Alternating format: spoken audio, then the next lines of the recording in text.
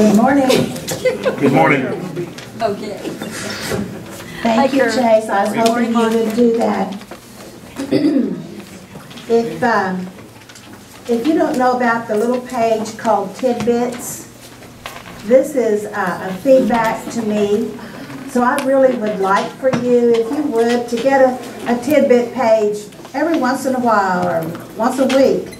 And let me know what you're learning. If you like the direction we're going, I really do need feedback.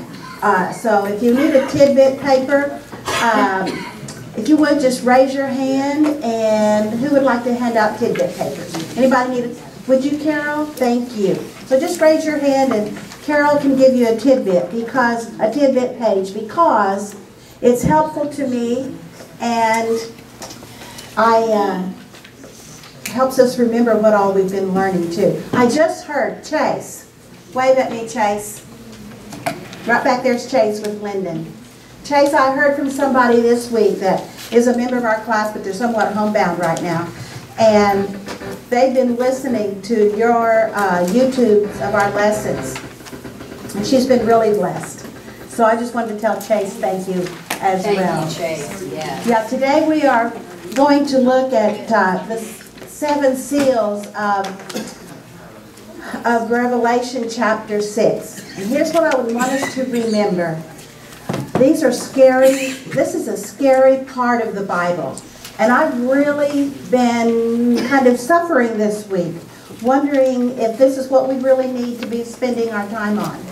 But then I realized that Jesus took a whole lot of time revealing this to John, the Revelator, and we have it in our book, so we need to spend time on that. But here's what I also want you to know. Jesus said, when you start seeing some of these things beginning to happen, don't be alarmed. Why? Because they're just the beginning of the time of the end. And so we are to keep our eyes on the Lord. And when we see these things happening, we are to get ourselves closer to God and praise Him because we don't have to go through this. But we will see the beginning of the end. Look, please, at your newsletter. By the way, we are on page today 182. We had it last week. We did the first part of page 182. We're going to finish it today. And then next week we will have page 183. So if you had last week's, we started it. If you don't, be sure and get you a new one. Please look at your newsletter at the very, very bottom. Elizabeth, happy anniversary to you and Jerry. How many years for you?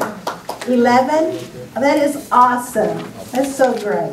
They were coming to this class, both of them, before they even started dating, and then they just, it was fun to watch you guys. It was fun. So, and then Elizabeth's birthday was, it's this week, isn't it? And Jessica, did I see Jessica come in? Happy birthday, Jessica. So let's just look at the bottom of the paper where it says our current unit of study. We are studying the 7 seals. We studied a couple of weeks ago, well last week we studied, where that scroll with the seals on it, where might it have come from? Who wrote the scroll and sealed it? Who remembers? Jesus Christ. No. No. Who? Thank you. I'm glad you're here, Jamel. Daniel. Look at last week's lesson. In Daniel chapter 12, he was writing all of the vision that God gave him. And he said, now Daniel, seal it. Roll it up and seal it. It will be opened at the time of the end. And it was given again to John to see, and Jesus opened it at the time of the end. So the time of the end began way back when the grace of age began. This is the time of the end, and the time of the end also means, what did I say? Grace of age. Oh, thank you. I'm so glad I have you. Yeah, the grace of the age of grace is the time of the end. I think we may not have computer. No, we have to have a computer.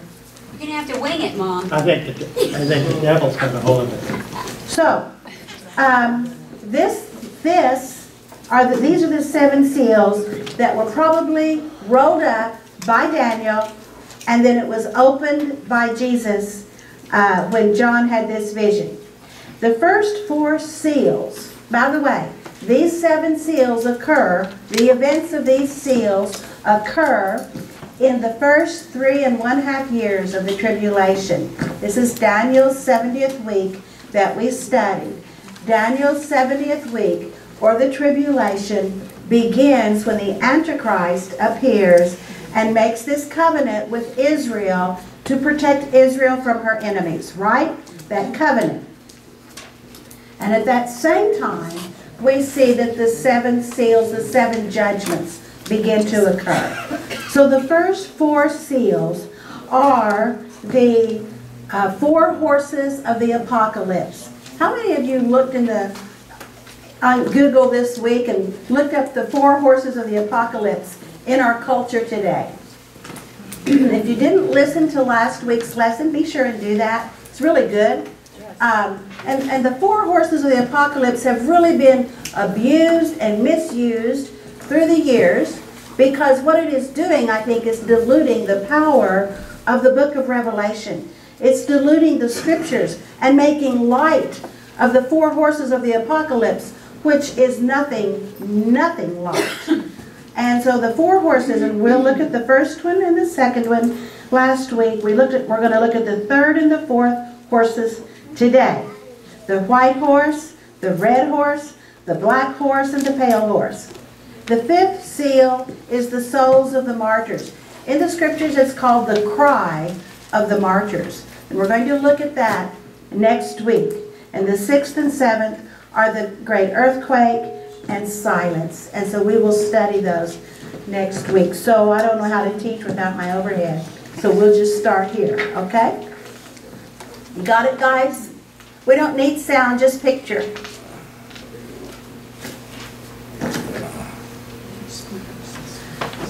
Isn't that amazing? At one time we didn't understand it, and now we can't do without it. Yeah, I know. Okay, I don't even have my clicker. You have my clicker?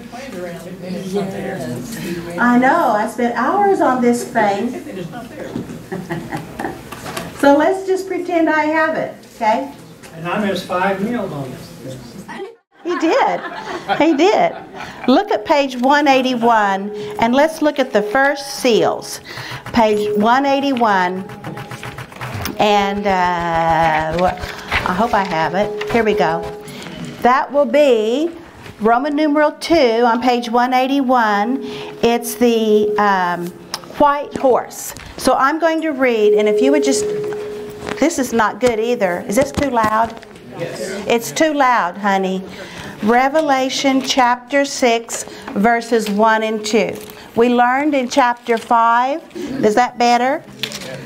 Okay. We learned in chapter 5 of Revelation that Jesus is the only one worthy to open those seals.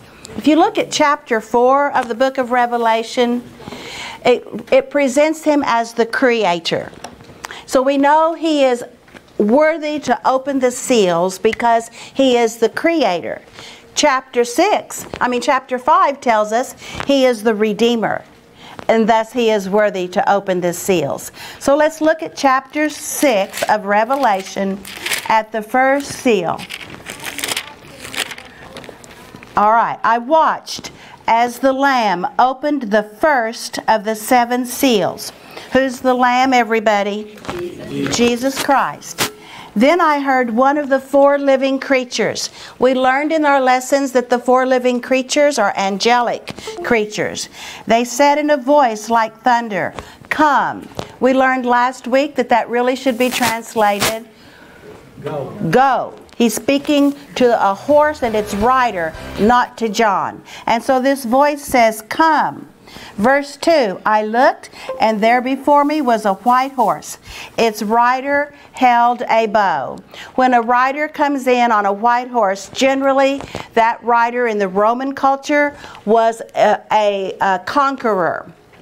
Whenever a general conquered a town or a nation, he would come in on a white horse, and that's exactly what this is presenting. So he comes in as a conqueror holding a bow, but he is not holding what with the bow? No arrows. No arrows, meaning he's coming as a conqueror, but he's also coming in peace. All right? And then it says he was given a crown. And in the Greek, wow. Something like that. Okay, what, honey? We'll just have to say next. Okay, we'll go down next. Keep going. Keep going. There's the 4 horses. Keep going. Honey, just keep going. Next. Okay, good. Mac. Here are the 4 horses. And if you look at them, the first one is the white horse. And he's coming with a bow. Why don't you turn the lights off for a minute, Doug, so that we can see this. Are you telling me that my pointer isn't working either? Oh, turn it the other way. Flashlight. Don't even try, honey. Just say next. Okay. All right, the horse, white horse, coming with a bow, and he is wearing a crown. In the Greek, this crown means the conqueror's crown, because he has conquered. And so that's the first horse. We're going to look at the second horse. It is a red horse. We learned that the red horse represents war, the shedding of blood. We're going to look at the third horse today. That's the black horse. Whenever you see somebody wearing black as their clothes for a long while, it usually means mourning, doesn't it? M-O-U-R-N, to mourn. It's the clothing of a mourner. So he's wearing black because the rider on this horse is Death. And following behind Death is another horse, not this 4th horse, but following very, very closely behind Death on the black horse, you will see Hades. Hades is another name in the Bible for the cemetery, for burial, just dumped in the hole. That's what Hades is. He's the grave digger. So we have Death and Hades riding together on 2 horses together. And then the last horse, the 4th horse, is the pale horse, and it is called the green horse. Thank you, Cheryl. And it's the color of a dead corpse, of a corrupting corpse, because it's representing death. Okay, so let's go, Lyndon. So the first seal is the white horse. Keep going. Just keep going down. I watched as the Lamb, Jesus Christ, the crucified one. Keep going, baby. Opened the first of the 7 seals. Then I heard one of the 4 living creatures. Who are the 4 living creatures? Angelic beings. Say in a voice like thunder, "Come." And what did we say come should be? Go. Go. In fact, in the Greek word, it is the same. Come and go is the same, very similar Greek word. So they look at it in its context. Yes? This morning, the Holy Spirit gave me something on the 4 living creatures. Okay. They tie to what you're talking about. Each one, why did God use those 4 angels? Why did he use the 4 angelic creatures specific to call the horses? Why did he? They each one, the first, and it says the second one, the third one, 4th one.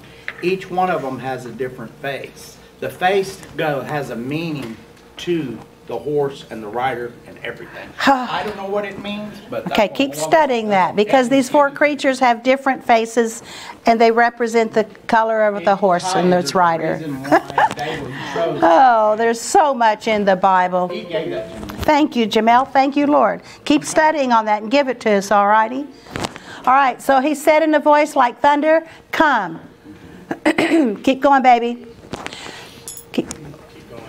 Good, next. Next. Next. I looked, and there before me, this is not going to work. There before me was a white horse. And white signifies judgment and warfare. Its rider held a bow, but had no arrows, meaning he comes how?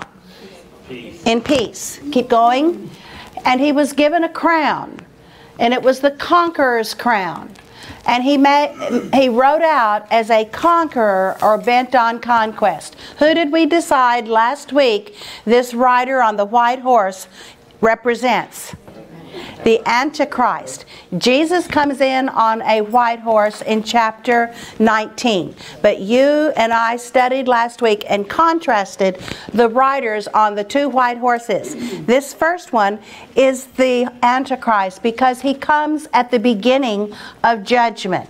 Jesus Christ comes on a white horse at the end of judgment. They're wearing different crowns. They're carrying different weapons.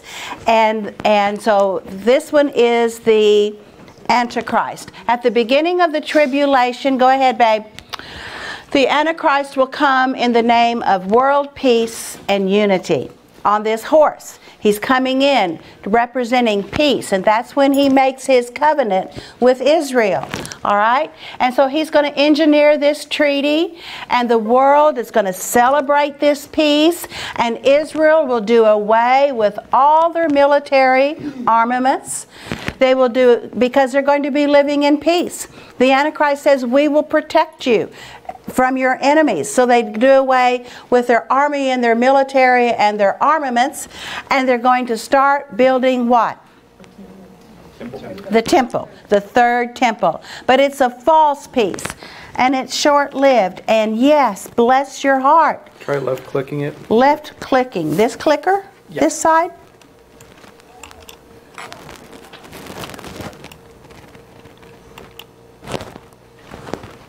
Yeah. Yeah, like that. What? Like just hold it kind of like that and then...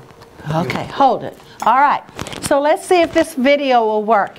Remember when we used to watch the Miss America pageants, girls, when we were little? And every time they would interview one of the girls, they would say, what do you think you would do? Or what was the most important thing in the world that we have? What is it? World peace. Let's see if my video works. Please, Lord, let it work.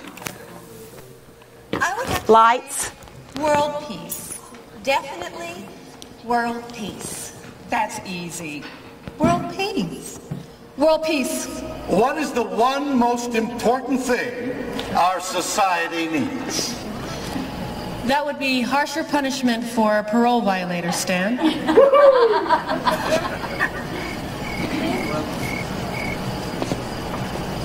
And world peace.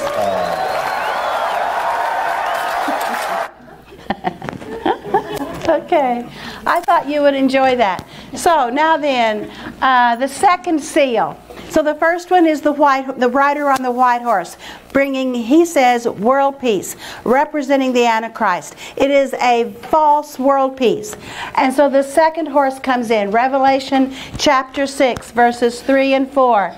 Look in your Bibles or here. When the Lamb opened the second seal, I heard the second living creature say, come, which it should be what? Go. And another horse came out. And thank you, Chase, wherever you are. Thank you, Lyndon, wherever you are. Man, you guys are good. A fiery red horse came out. Its rider was given power to do what? Take peace. Take peace from the earth, and to make people kill each other. In the Greek, again, in the context of the Greek, it's not only just kingdom against kingdom, but it's a nation against itself. Civil war, one of the worst kinds of war. To him was given a large sword. So this red horse on page 181 represents, the red horse represents war. And generally it always represents war and the shedding of blood. And the rider carries a large sword. And what this is reminding John's readers, remember this was in 96 AD that this book was written, about 90 to 96 AD. And John's readers were reading this and they recognized that a white horse represents judgment, and that this red horse and its rider carrying a large sword reminds the readers of the Roman soldiers. When they come in to battle, they carry this sword. And when they go out to conquer nations, nations, they carry this huge sword. So this red horse is representing war. He is given power to take peace from the earth. And remember last week we looked at just at the wars in the United States since the war of the French and Indian War, way back in the 1600s. We have had war after war after war. That is even how we describe American history and how the writers write history books, by dividing it between or among the by the wars. And so here this man, this writer, is given power to take peace. How is peace taken from the earth? By war, isn't it? So it's nation against nation and kingdom against kingdom. Now that's the first and second seals. We went through it really, really quickly. I did it last week, so just go online and look for that, and I'll help you if you can't find it. This week we're on page 182, and we're looking at the third seal. And so let's look at Revelation chapter 6, verses 5 and 6. This is page 182, letter C, right? Yes, ma'am. The third seal. And there you have the picture of the 4 horses of the apocalypse, of the black horse, and he's carrying scales. And he looks like a skeleton, doesn't he? So let's read what this is all about. Are we supposed to be frightened as we read this? No. Why not? We won't be here. We won't be here. So there's another reason why God thinks it's so important that He revealed this to us. Let's think about that. Here's the black horse. When the Lamb, who's the Lamb? Jesus. Opened the third seal, I heard the third living creature. There you go. I didn't even notice that, Jamel. It's the third living creature saying, come or go. That's interesting. I looked. Who is I? John. John the Revelator. John the disciple of Jesus. John, one of the sons of thunder. John the apostle whom Jesus loved. That's how he identified himself. But he was one of the sons of thunder that the children studied in Bible school this week. So it's John said, I looked, and there before me was what kind of a horse? A black horse, and its rider was holding a pair of scales in his hand, or a balance. And they used these scales in the marketplace, don't they?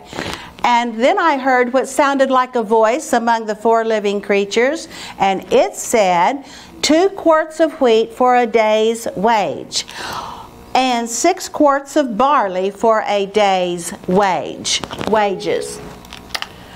And do not damage the oil and the wine. So what they're saying is here, 2 quarts of wheat is about what one person would eat. They were pretty much of a bread-eating society. And so it took 2 quarts of wheat for one person, and it cost them a whole day's wage to feed a meal to one person. What happens if you only get 1 meal a day? Pretty hungry, aren't you? And you only have enough as the wage earner to purchase 1 meal. So you've divided among your family. The black horse. Black often represents what? Death. When we wear the mourner's clothes. And this is on number 1 on letter C. The black horse represents death. The black horse is connected with this. It's connected with famine. Famine generally follows war. When you look at the South African countries and the South American countries and the Oriental countries, when there is civil war and when there is war, generally the food industry, it's destroyed, isn't it? And famine occurs. So with famine always comes starvation. And with starvation and famine, when you weaken a person's body, what comes next? Disease.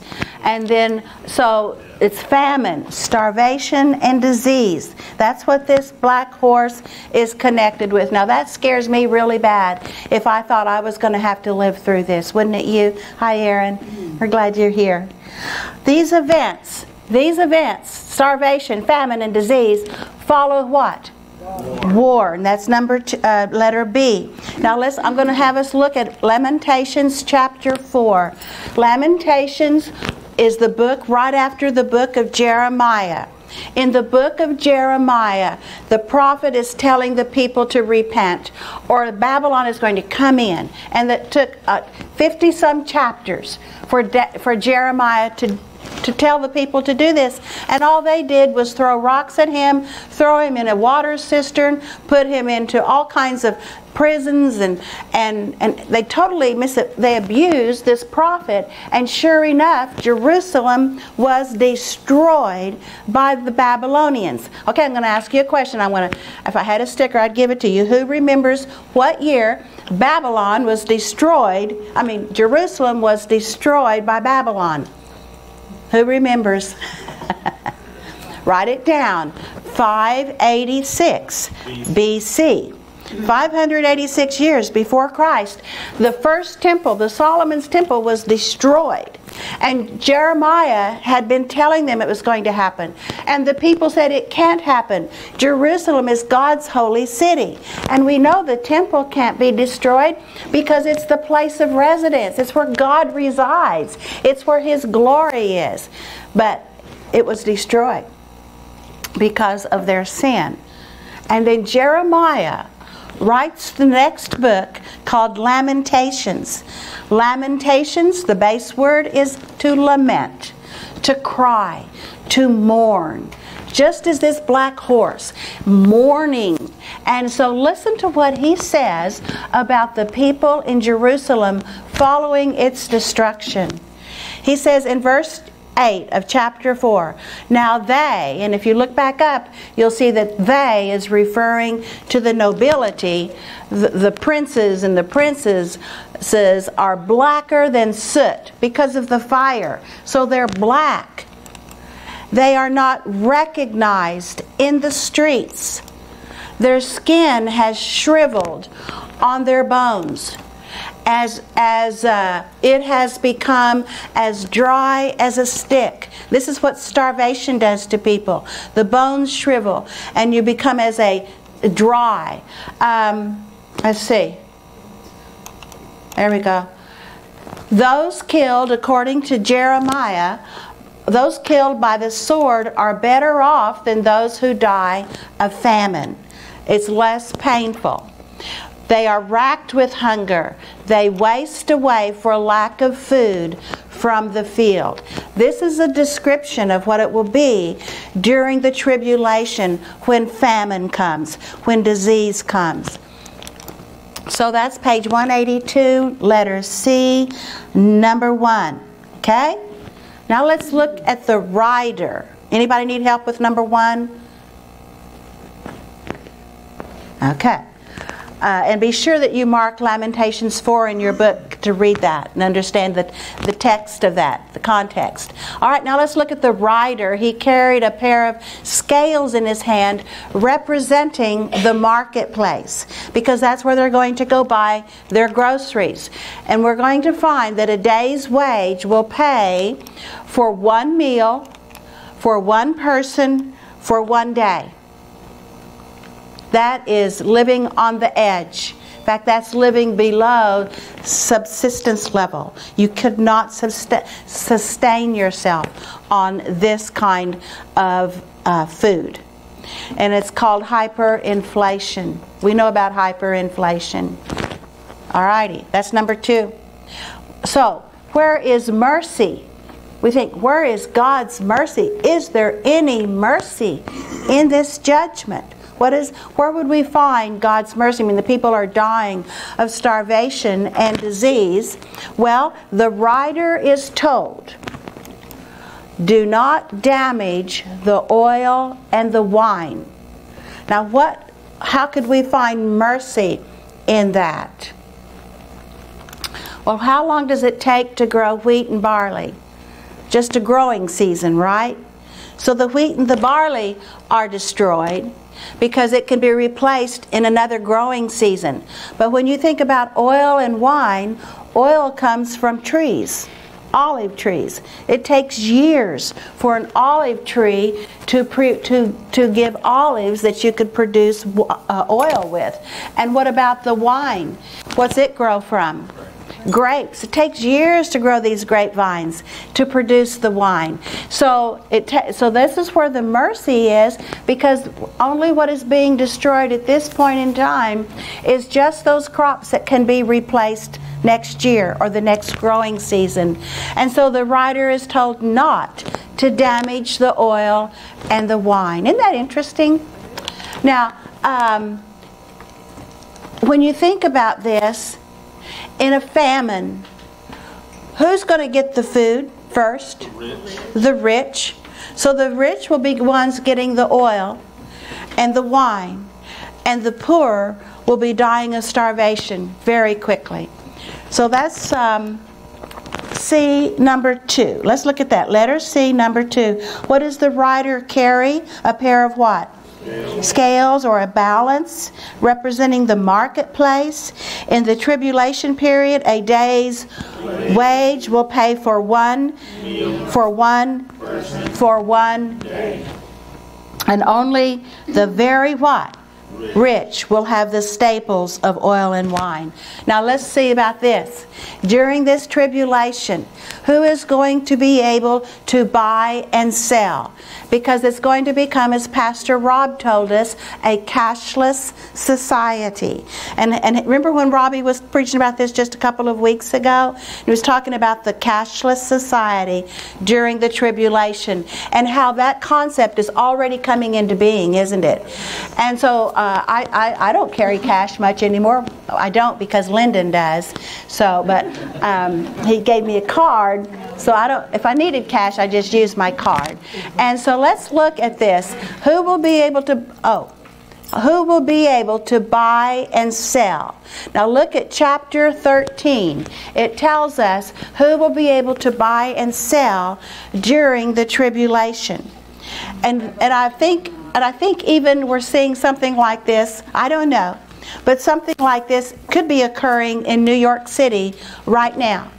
Because New York City has a rule right now that says unless you can prove that you have been vaccinated, you cannot ride a train into New York City, and you cannot go to work, and you cannot go to restaurants, and you can go to the tiny marketplaces, but that's it.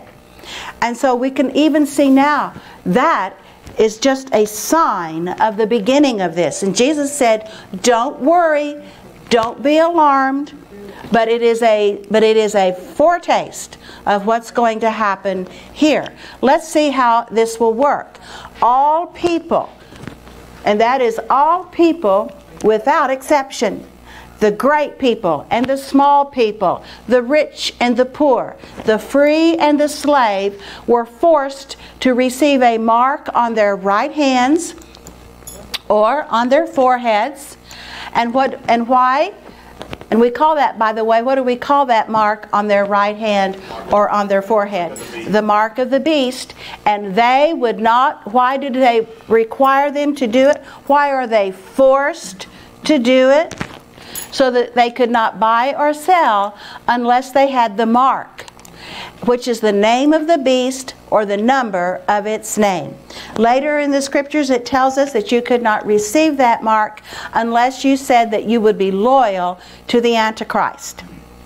So if you are going to be loyal to God and loyal to His Word and to your testimony of the message of Jesus Christ, you don't get the mark of the beast. Therefore you do not what? Eat. Buy and sell. In the King James, it doesn't say on the forehead or on the right hand. It says in. In. Does it say in? It says in. It's very important. Ooh, it is very important. It says in. It really? Yeah. Oh my. Okay. It's in your mind the way you think. Pardon? It's in your mind the way you think. Well, no, it's going to be an actual physical thing, a mark. Well, it could be a chip. We don't know what it's going to be. It could be something. But you said it's in the Greek. In the King James? In the King James. Okay, so I'll have to go back to my Greek and check that out. Thank you. Thank you. That's really interesting. So this is the mark of the beast. Only those who have it will be able to buy and sell. The Antichrist will be using famine to get people to be allegiant to him. Right? And if you want to eat, you will pledge allegiance to the Antichrist. Then you will get the mark of the beast. And then you will not be redeemed by Jesus Christ. It's going to be a terrible time. So if we really, really, really don't want to go through that, then we must examine ourselves and make sure we are ready so that when Jesus appears in the sky to call his church home, he will be calling your name. Uh-oh. Okay, oh, come on. All right, I don't know what I went. Let's see, who will be able to buy and sell? Letter D. Only those with what? The mark of the beast. The beast in the book of Revelation is the Antichrist. Listen carefully. When you read about the beast is the Antichrist. The mark of the beast is the mark of the Antichrist. Whatever they decide it will be. But it will be his name of some form. Letter B, the Antichrist will use what? To get people's allegiance. But it's even more interesting, not only their allegiance, but their worship. They will be required to worship the beast. And he will have his image in the temple. It's called the abomination that causes desolation. Number 4, do we see the beginning of worldwide famine today? Yes. We do? Yes. How do we see the beginning of worldwide famine? Well, we've seen it on the news. Okay. And it's really not worldwide yet. Yeah, worldwide, but there is famine going on. Yes, there's lots of famine going on. Like you said, it's not worldwide. Okay. We have famine going on even in the United States. And when we see famine, it is a foretaste of what? The tribulation. And the tribulation will be worldwide famine. And I looked it up. What does it mean to starve? What's it feel like? It's a gnawing, clawing, painful sensation every minute. You know what? I look at my little dog and I see how vulnerable he is and how dependent my little dog is on me. And he expects me to feed him. And I think, how bad would it be not to have food to give my little dog? How bad would it be not to give food to your children or to your spouse? I can't imagine how hard it will be. But it's a gnawing, clawing, painful sensation. Today, we see stricken areas, poverty-stricken areas around the world. We see children, we see adults, we see animals starving. 124 million people in 51 countries face the crisis of a food shortage every day. We need to be so thankful. This crisis is usually due to war.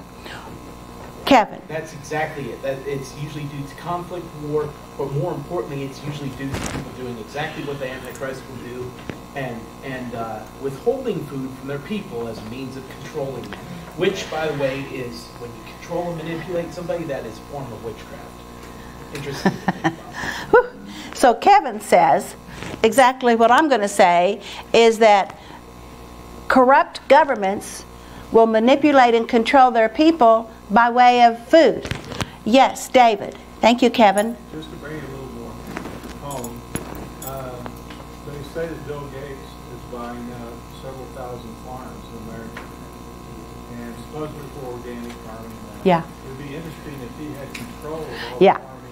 And I hear that Bill Gates not only buying those farms, he's also buying up a lot of the cattle ranches because he wants to get rid of, well, I don't know, this may be just one of those stories, but you know, when you own it all, you control it, don't you?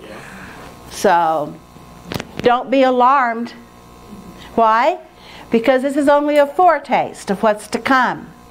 And Jesus said he'll come and get you before it gets this far. So, what about the ever-increasing number of people in the population? Do you know how long it took for the world to gain 1 billion people?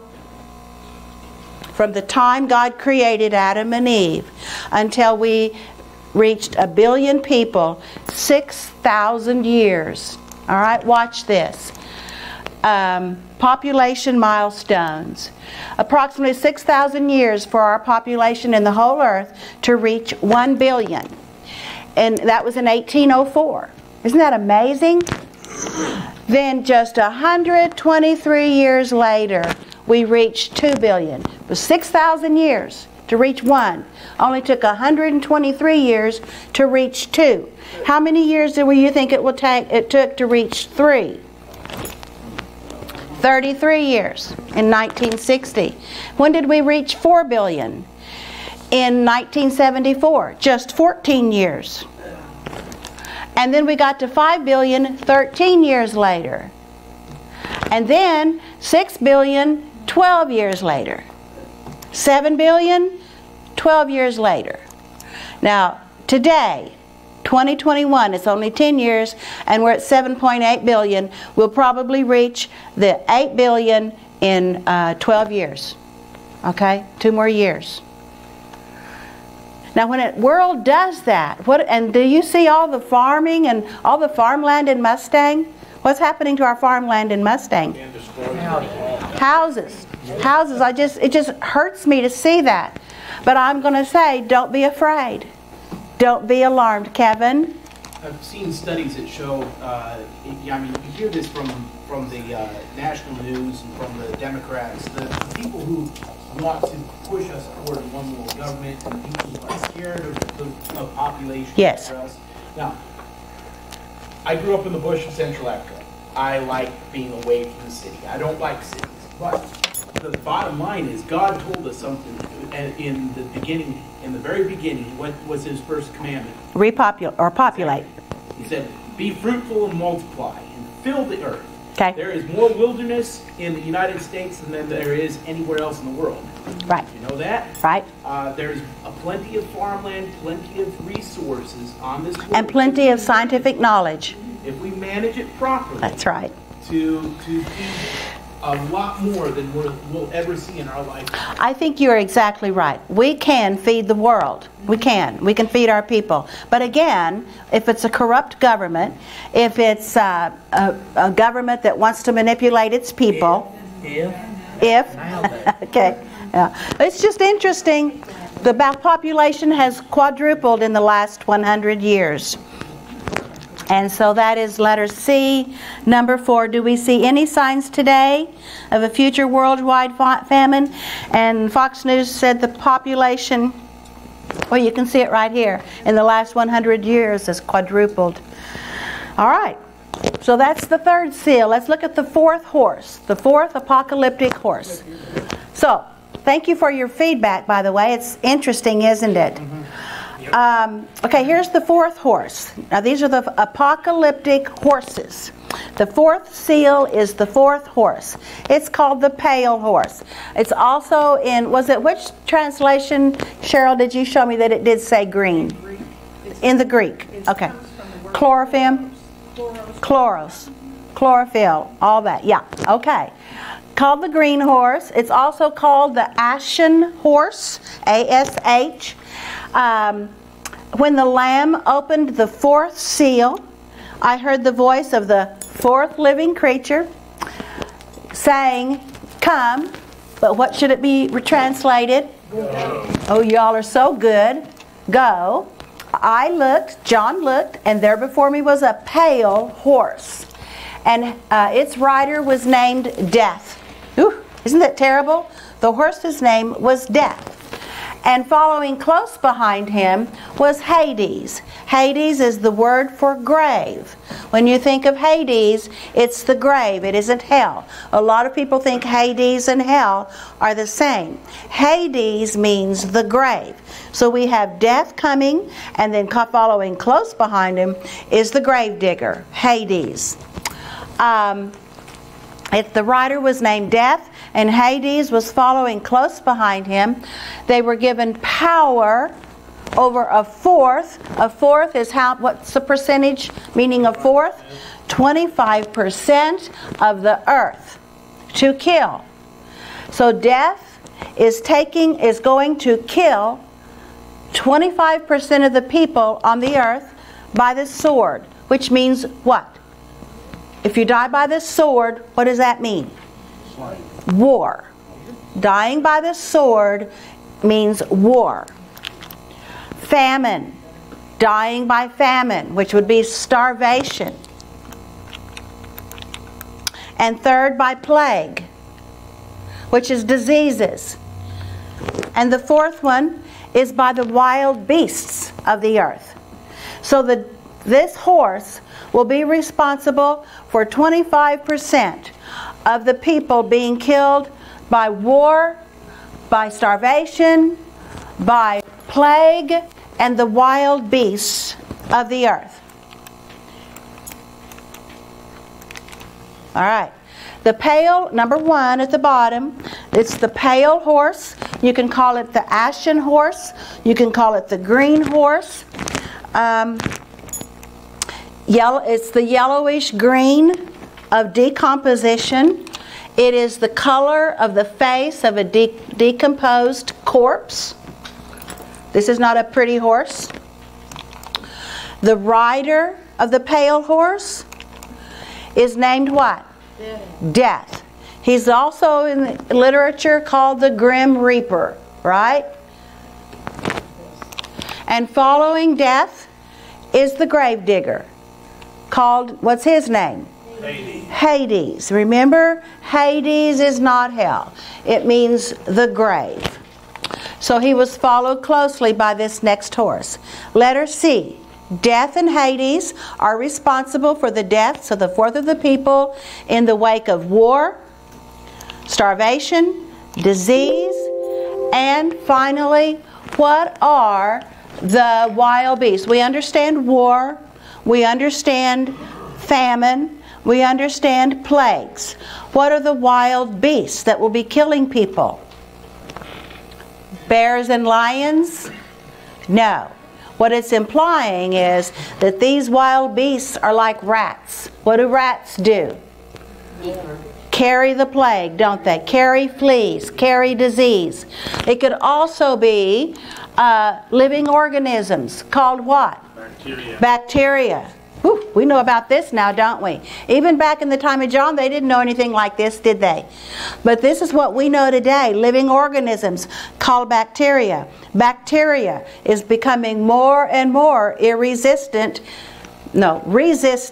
Sorry about that. Irresistant means not resistant. Okay, I'm going to do it again. They are becoming more and more resistant to antibiotics. Our nurses know about this, don't you? In fact, Fox News again, tell us, who's the doctor on Fox News? Can't remember his name. No, not Dr. Fauci, somebody else. Anyway, he just said a couple of weeks ago, he said, if you want to be scared, just let me tell you this, that there are 24 pandemic viruses ready right now to strike the world, for which we do not have vaccinations or antibodies. Okay, let's just go home now and celebrate, right? Death and Hades. War, famine, and plague will account for the 25% of the deaths of the world's population during the first 3.5 years. And I should have put there the wild animals, rats. Look at this. What are the events in our day foreshadowing the pale horse? Well, does it remind you of anything we're dealing with today? Of course. We see war and famine wreaking havoc in many countries of the world. We're seeing worldwide pestilences and diseases.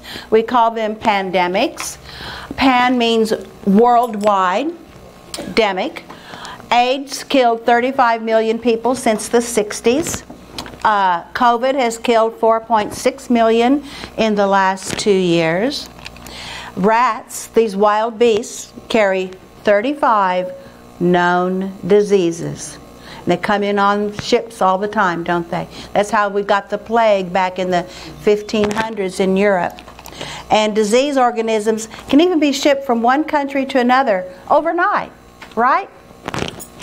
And diseases are becoming resistant to antibiotics. But don't be alarmed. Isn't that funny?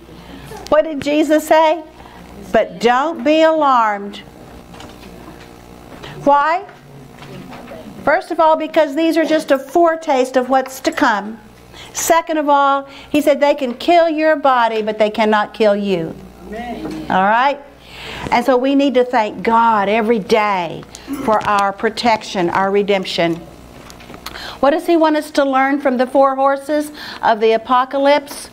If we're not going to be involved in it, what are we to do? Do we take it lightly? Do we make fun and name our dogs after the 4 horses of the apocalypse? Or our children? No. We cannot take this lightly. We should pray for our lost friends and family. We should tell them how they can avoid the apocalypse.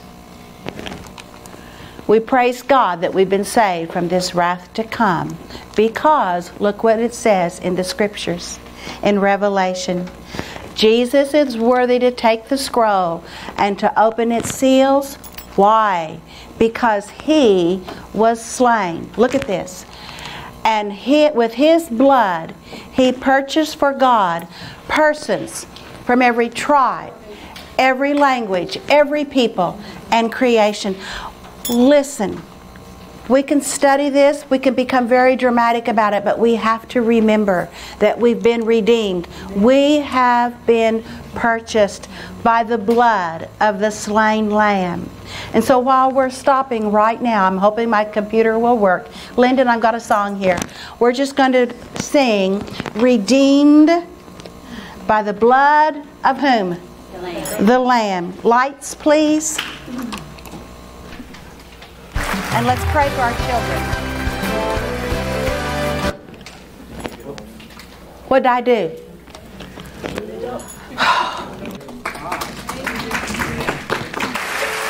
Listen. This week, people are going to tell you that the time of the end is near. And you ask them how they know, but I agree with them. The time of the end is near, because Jesus said, this is the foretaste of what's going to happen. We're seeing it today. Next week we're going to study the martyrs, and you will be amazed at how what John prophesied in the book of Revelation could not have happened until the last 60 years. Isn't that amazing? It's just been the last 60 years that these things have begun to really happen.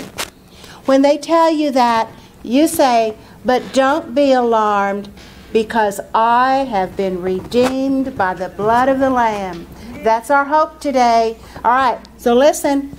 I know Jesus is coming soon. The time of the end is near. And you say, but don't be what? Alarmed, because It could be today. It could be today, but I don't have to be alarmed, because I am redeemed by the blood of the Lamb. He lives. We don't have to be afraid. Thank you, Lord. Let's pray. Thank you, Father, that we have been redeemed by the blood of the Lamb. And because of that, we don't have to go through the wrath that is to come. You promised us that. It's because of your blood that you purchased for your Father, me, that I don't have to be going through the wrath to come, but I've been redeemed by the blood of Jesus Christ. Let us stay strong in that message, even to the point of death. And we pray these things in the name of Jesus, our Savior. Amen. Thank you for letting me be your teacher. Thank you, Tim.